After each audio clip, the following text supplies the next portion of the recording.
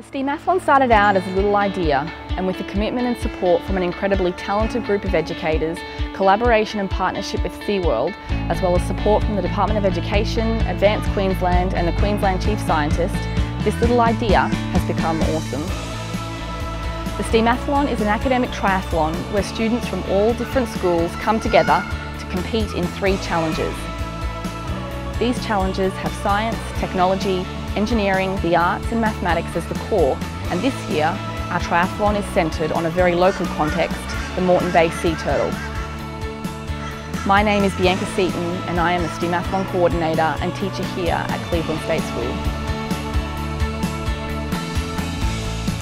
I'm Mark Iron, Principal of Cleveland State School. So STEAM-Athlon is a really genuine attempt in our school to provide an activity or a range of activities or challenges for students in a range of our cluster schools in what is our STEAM agenda or STEM agenda right across, well, not only around Australia but around the world.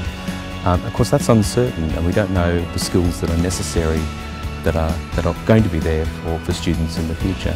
But what is certain are the universals, and this challenge, or the STEAM-Athlon, had quite a number of those really universal skills around higher order thinking, creativity and about teamwork.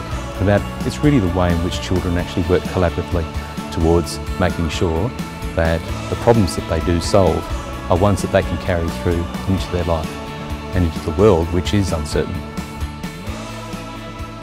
This partnership with SeaWorld in the STEAM-Athlon has been a really good example of how when you partner with others and collaborate with others, what you get is this great collision of ideas.